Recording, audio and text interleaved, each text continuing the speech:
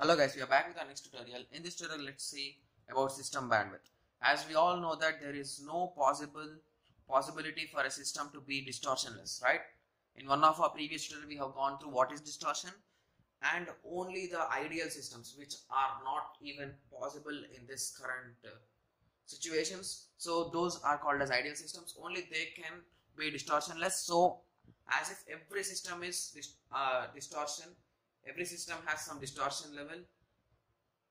As we all know, previously we discussed that efficiency. No system is 100% efficient, guys. If you give this much of energy, it will not give that much of energy in return. There will be some losses in kind of noises or anything. So, but it is possible to design a system that is distortionless over a certain range of frequency. The range of frequency is known as bandwidth of a system. So basically, let us assume there is a system like this. So if the system performance is like this, guys, it is 0 at some situations and it is 100 at some situations, and again it decreases and it increases like random increasing and decreasing. So the range at which it is maximum, it is almost 0 to 99.99.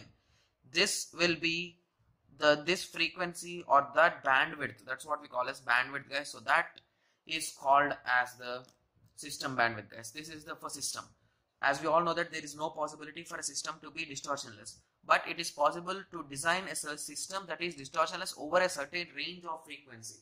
So it works absolutely perfect with almost 100% of efficiency in a particular range. Let us assume if we give a frequency from 99 to 150, it works absolutely perfect, and if it is less or greater, it's going to have some distortion. So this range is called as the bandwidth of a system. So now I hope everyone got a small idea on this. So how we can decrease distortion, the few methods we'll be going to discuss in the next tutorial. Thank you. Thanks for watching.